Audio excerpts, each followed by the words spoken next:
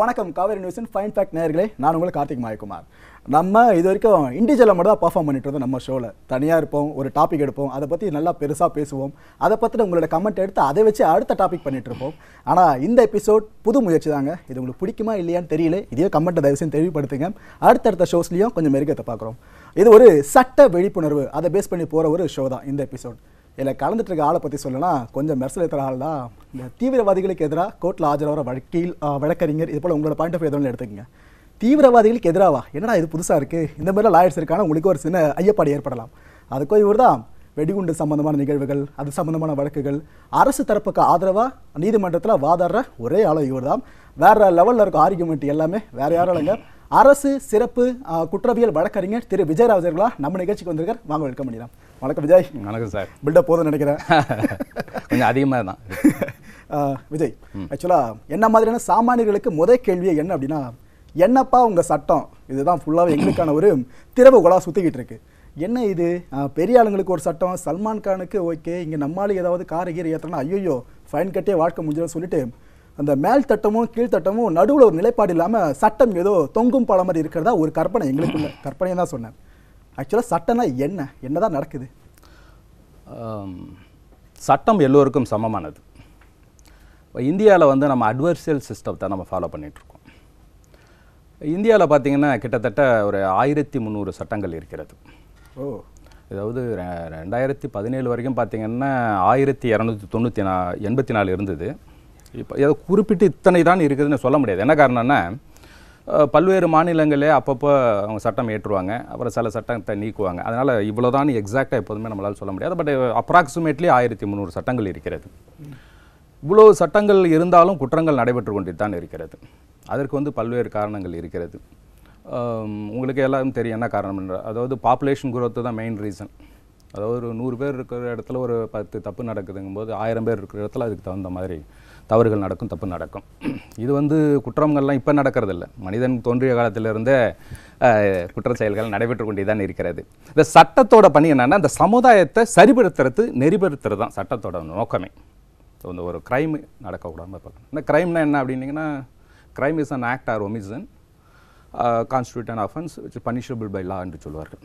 So இந்த மாதிரி இந்த குற்றத்தை தடுப்பது, ஒரு சமுதாயத்தை நல்வழிப்படுத்துவது. நம்ம சட்டம் இல்லாத சமுதாயம் கடிவாளம் இல்லாத ஒரு குதிரை போன்றது என்று சொல்லியிருக்கிறார்கள். சட்டம் தான் நெறிமுறைப்படுத்துகிறது மனித இனத்தை வந்து நம்மளோட. ஏன்னா we are in a civilized society, so நம்மளுக்கு we need codified laws. So அதனால் இவ்வளோ சட்டங்கள் இருக்கிறது.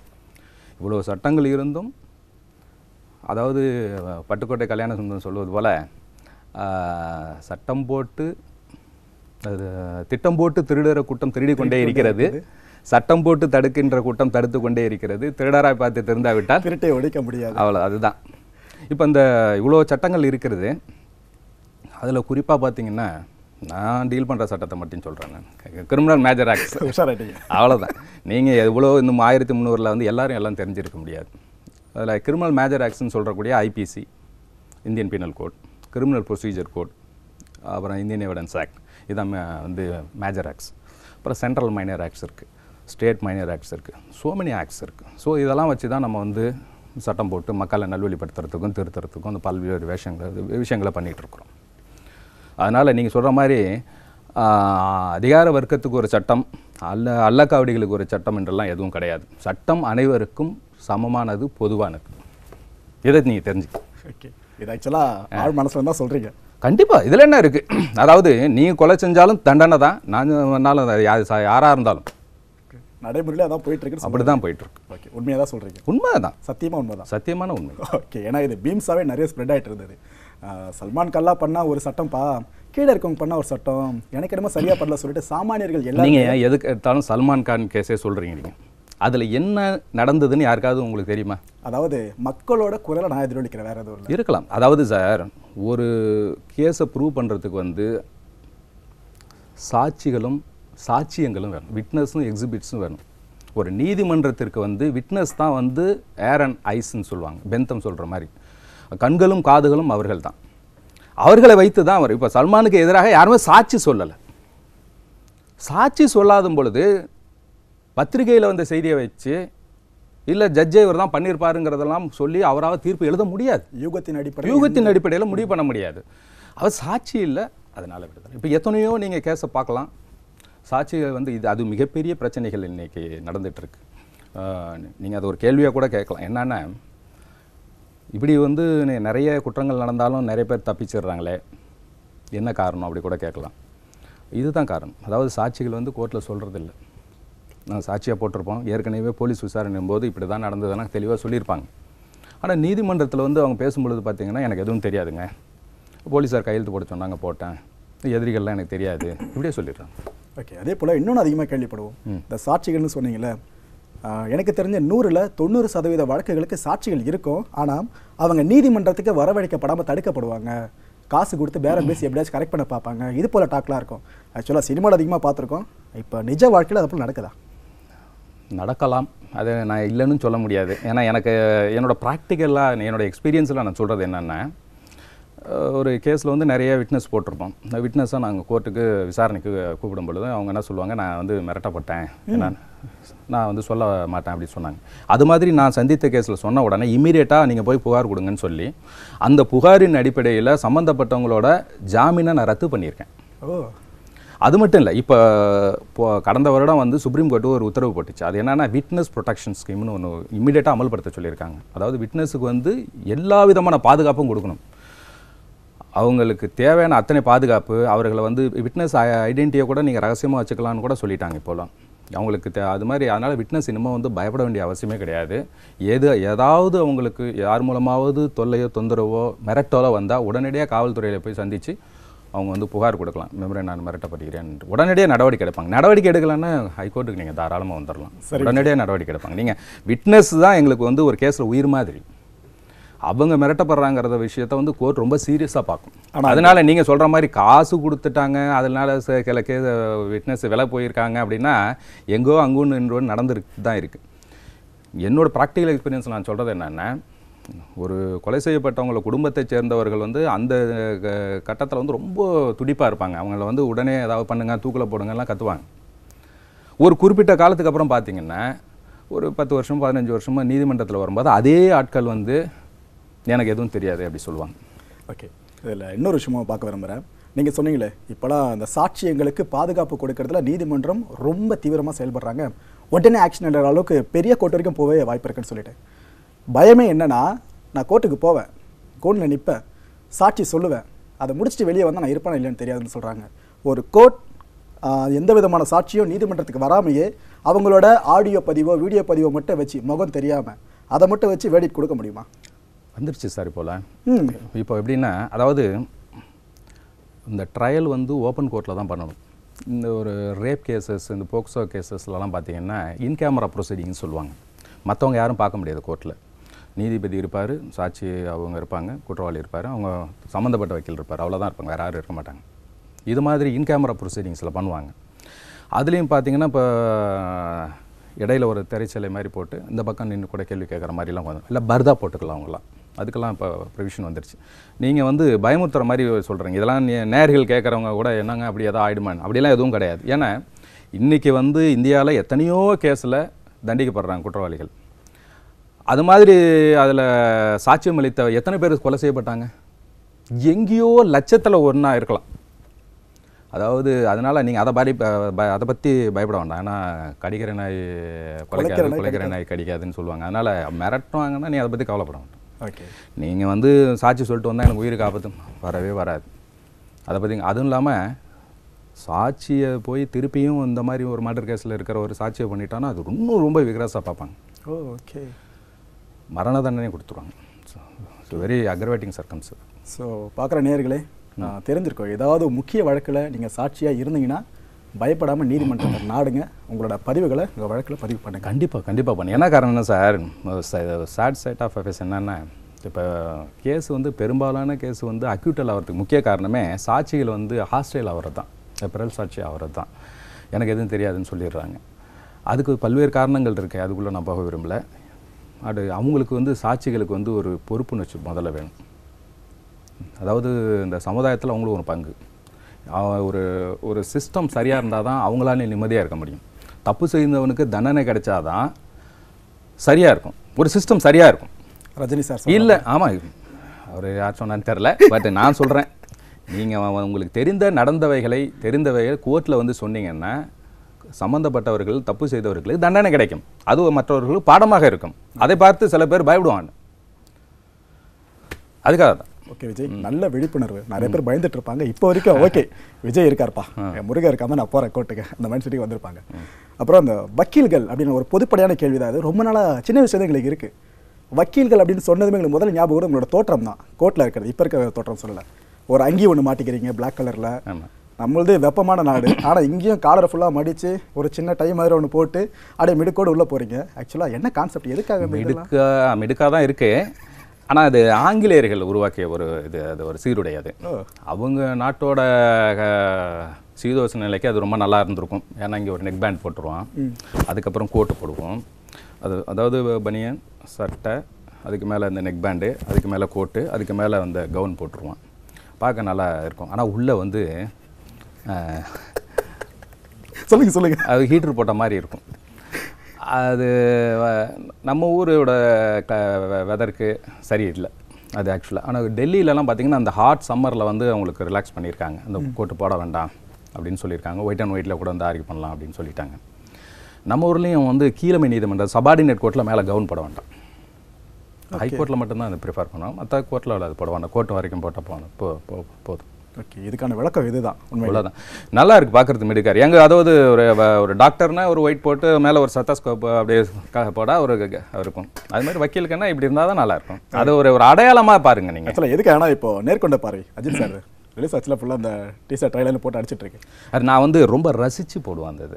அந்த கவுனை வந்து போடும்போது எனக்கு என்ன அறியாமலேயே ஒரு அலெக்ஸ் பாண்டியன் மாதிரி அங்கே போலீஸ் ட்ரெஸ், இங்கே கவனம். நிச்சயமாக ஒவ்வொரு போலீஸ் அதிகாரிக்கும் அந்த போலீஸ் ட்ரெஸ்ஸை போட்டுட்டு அவங்களுக்கு அந்த கேப் போட்டு போகும்போது அவங்களுக்கு ஒரு கான்ஃபிடென்ட் வரும்.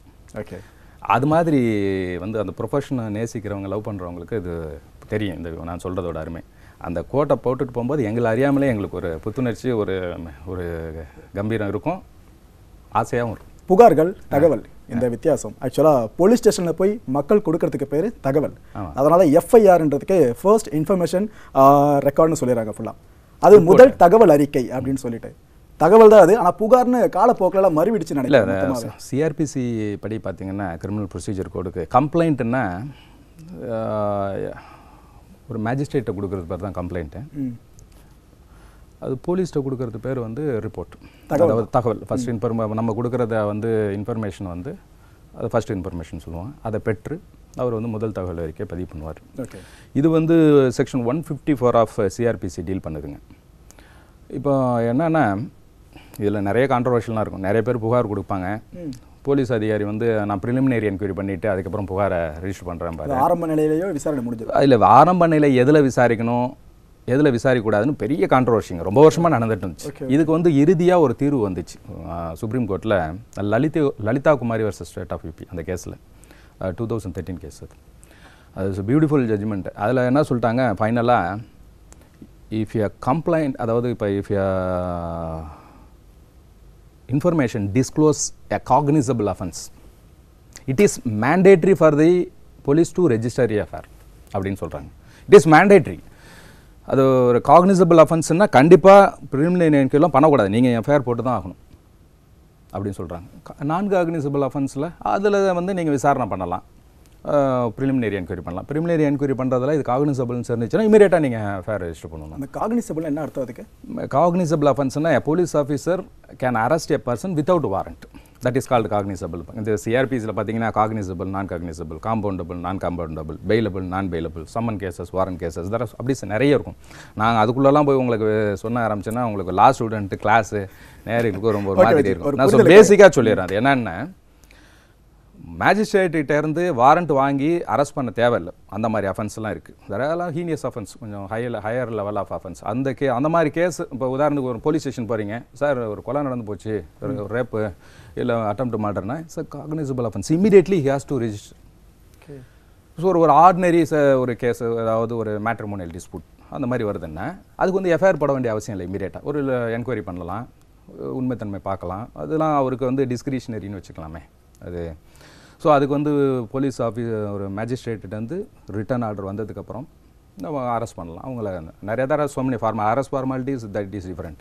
இப்போ நீங்கள் ஒன்று கேட்கலாம், போலீஸ்கிட்ட போய் நாங்கள் கொடுக்குறோங்க, நான் புகார் கொடுக்குறோம், இந்த புகாரை வந்து அவர் வாங்கி வச்சுட்டு எதுவுமே பண்ணலை, இதுக்கு என்ன பண்ணுறதுன்னு கேட்பாங்க. ஆக்சுவலாக ஏற்கனவே சொன்ன மாதிரி cognisable அஃபென்ஸ்னால் it is mandatory for the police officer to register the FIR. Suppose அப்படி பண்ணலை, ஆனால் அது வந்து காக்னிசபிளோ நான் காக்னிசபிளோ ரிசிப்ட்னு ஒன்று கொடுக்கணும்.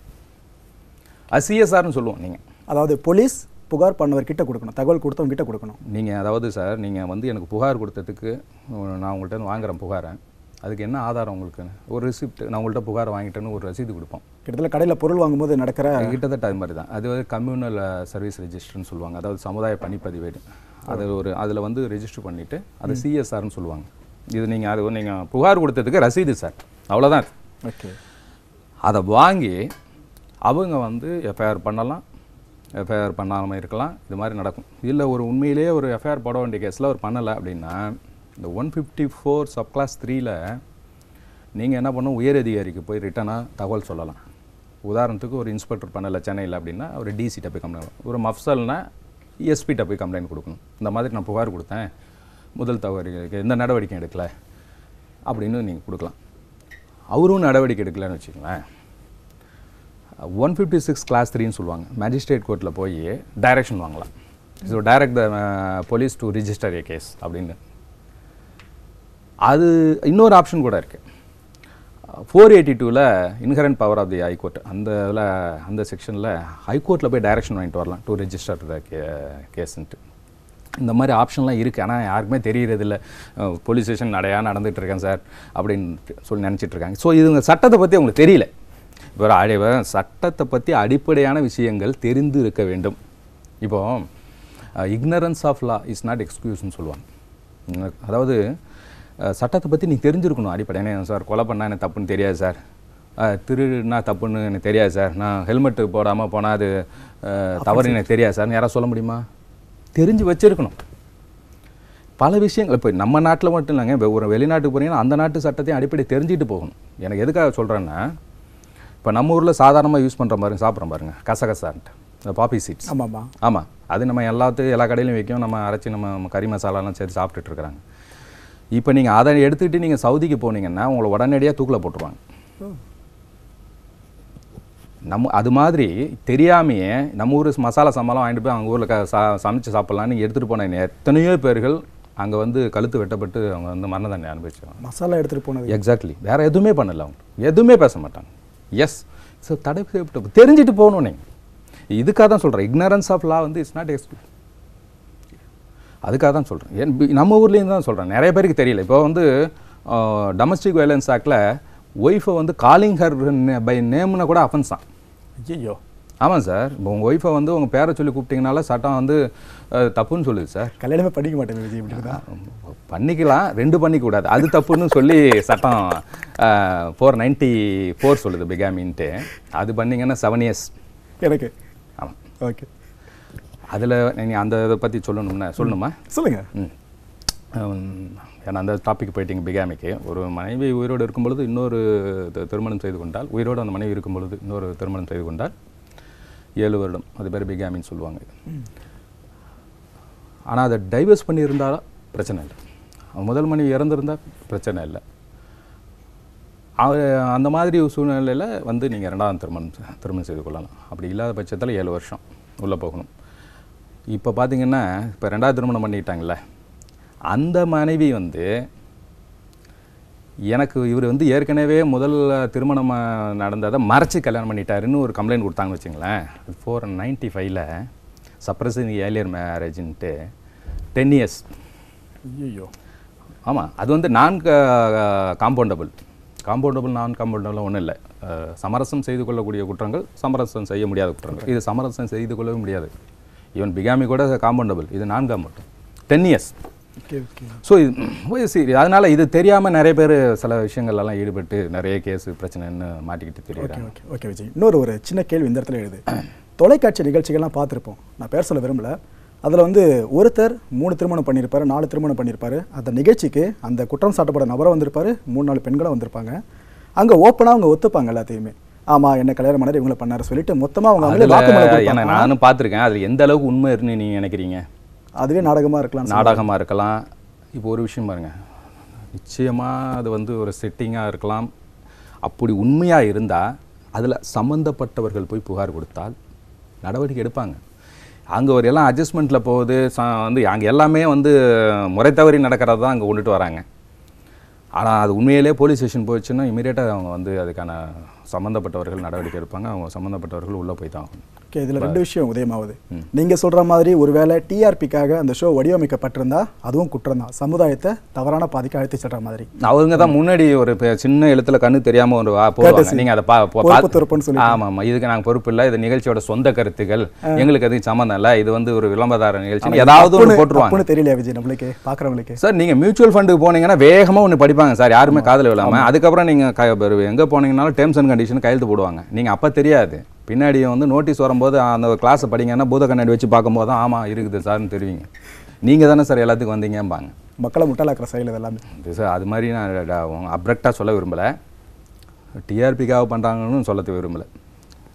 உண்மையிலே அந்த மாதிரி ஒரு பெண் பாதிக்கப்பட்டிருந்தால் இமீடியட்டாக அந்த பொண்ணு போய் புகார் கொடுக்க சொல்லுங்கள். நடவடிக்கை 100% எடுப்பாங்க. எந்த மாநிலத்தை எடுக்கிறாங்களோ இல்லை, இந்த மாநிலத்தில் வந்து கட்டாயம் எடுப்பாங்க. சட்டத்தின் ஆட்சி நடைபெற்று கொண்டு இருக்கிறது. ஓகே, எதுக்காக இந்த வார்த்தையை சொல்கிறேன் தெரியுங்களா? இந்தியாவில் பெண்கள் மற்றும் குழந்தைகள் பாதுகாப்பாக இருக்கக்கூடிய நகரம்னு எது ப்ரைஸ் கடந்த 5 வருடமாக வாங்கிட்டு இருக்கு சொல்லுங்கள்? எந்த நகரம்? நம்ம சென்னை தான். அது மட்டும் இல்லை, இப்போ திருட்டு போன பொருள் இருக்குது பார்த்தீங்களா, அதிகமாக ரெக்கவரி பண்ணி கொடுக்குற ஒரு காவல்துறை எது தெரியுங்களா? இந்தியாவிலே நம்பர் 1 நம்ம தமிழக காவல்துறை. கிட்டத்தட்ட 75% இது பண்ணுறாங்க. அது மட்டும் இல்லை, கடந்த ஒரு 5 வருஷமாக வந்து எந்த மாநிலத்துக்கு வந்து அதிகமான டூரிஸ்ட் வராங்கன்னு சொல்லுங்கள்?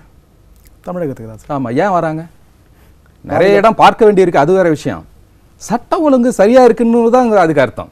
நீங்கள் அதை நல்லா புரிஞ்சுக்கணும். ஒரு குண்டு வெடிக்குது, அங்கங்கே இனக்கலவரம் நடக்குது, மத பிரச்சனை நடக்குது, சாதி கலவரம் இருக்குது, ஒரு லாலெஸ்னஸ் இருக்குது, வழிப்பறி நடந்துகிட்ருக்கு, இது மாதிரி நடந்துட்டு இருந்தேன்னா யார் வருவா? ஆனால் நிறைய இப்போ வர்றாங்க. இதுலேருந்து என்ன தெரியுது சார்? செயின் பறிப்பு நடக்குது தான். 1 கோடி மக்கள் வசிக்கக்கூடிய ஒரு மாநிலத்தில் வந்து எங்கேயோ ஒரு இடத்துல நடக்குதுன்னா அது வந்து ஒன்று தான் நடக்குது. நீங்கள் வந்து கம்பேர் டு பாம்பே ஒரு நாளைக்கு 10 கொலை நடக்குதுங்க. இங்கே போன வாரம் எங்கேயோ வந்து நடந்திருக்கும். நீங்கள் பாருங்கள், கொலை நடக்குதுன்னா என்ன மாதிரின்னு முதல்ல பார்க்கணும்.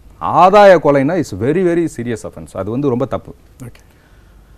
பட் வந்து ஒரு கடன் கொடுக்கலங்கிற தகராறில், ஒரு சடன் ப்ரொவோகேஷனில், ஹஸ்பண்ட் அண்ட் ஒய்ஃபுக்குள்ளே நடக்கிற பிரச்சனையில், அந்த மாதிரி நடக்கிறதெல்லாம் யார் போய் தடுக்க முடியும்? நீங்கள் நினச்சி பாருங்கள்.